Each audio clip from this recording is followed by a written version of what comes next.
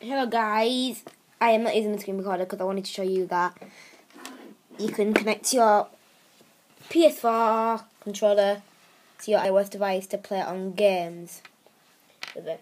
So anyway, basically what you do on your iPhone or your iPad or your thingamajiggy or whatever you've got, your iPod, you want to scroll across and you want to go into Cydia.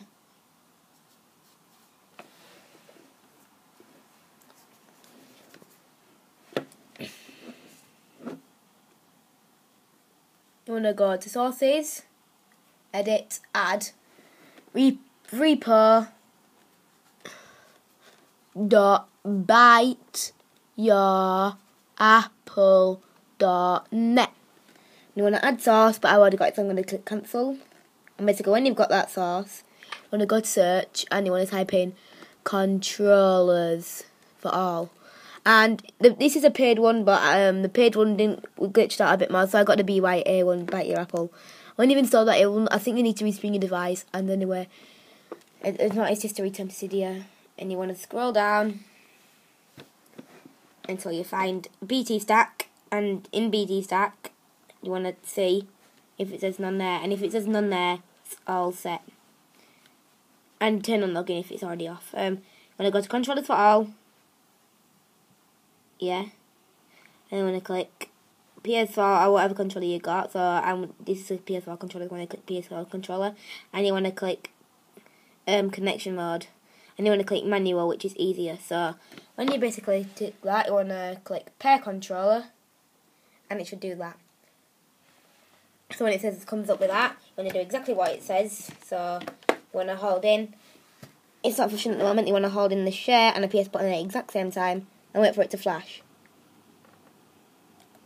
So as you can see, it's flashing. And on my iPhone screen now, it says that. And you want to click on your controller. You want to click the PS button one more time to stop it from flashing. And then on your iPhone, you want to click dismiss. And you want to click connect controller. Now notifications will come through when it says click the PS button, like it just did then. You want to click the PS button and it should come up with a light there, and the light that you chose or the ambient colour. So when you go into a game now, I can hold my iPod. I'd hold the iPad and just so you can see the viewers. So now if I open an app that supports controllers, if I go into Dead Trigger 2, which supports it, and I get my controller, it should say connected to a controller. Did you see that? Connected to a controller. Now I can play with a controller. Some games do not support it with the controller in the menu, and they actually record the screen. Someone's don't support it in the menu, which probably won't let you move around on the menu. But this one supports controller on the menu, and as you can see, I'll put the controller in there. That it does support it, as you can see, like everything's moving around. You can go into your chat box, you can do everything you want. Anyway, that's how to connect your thing. Thanks for watching. Bye bye.